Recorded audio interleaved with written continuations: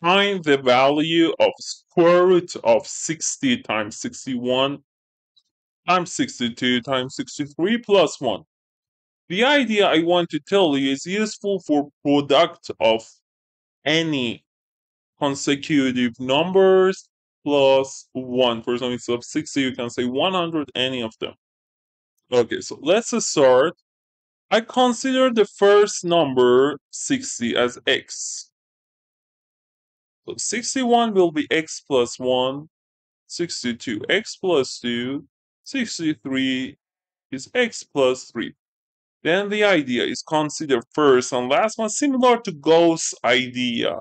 It is useful in many problems and this and this. So now if we calculate, I can say equal to square root of x times x plus 3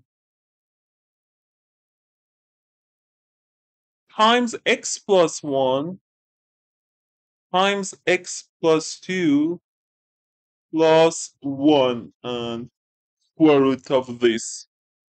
Now here, the first term, if we expand this, it will be x squared plus x times 3, which is 3x. And the next term is x squared plus 1x plus 2x, which is 2x, plus 1x, 3x, plus 1 times 2 is 2, plus 1.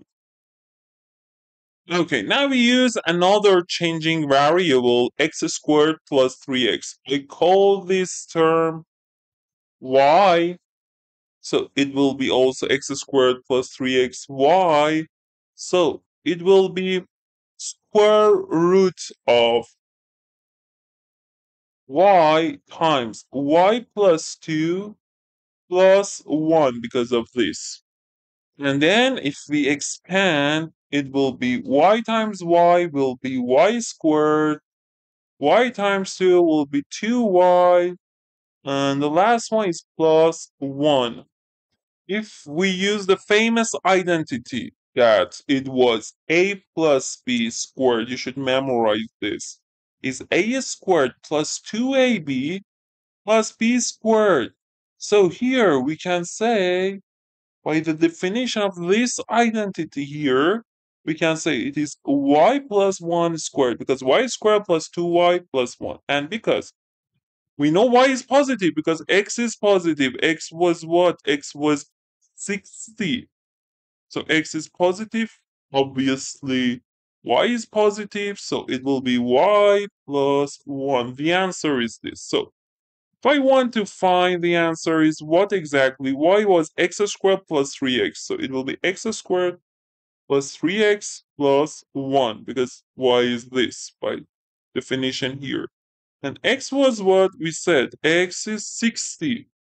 So if I replace x 60 here, it will be 60 squared plus 3 times 60 plus 1. 6 times 6, 36, 0, 0, plus 3 times 6, 180, plus 1. So if we add up these three numbers, 1 plus 0 plus 0, 1, 8 plus 0, 8, 1 plus 6, 7, and 3. So the answer is 3781. Okay, please don't forget to subscribe, turning on notification for having next videos and important ideas and improving your problem solving. Like the video. And thank you for watching my videos. Bye.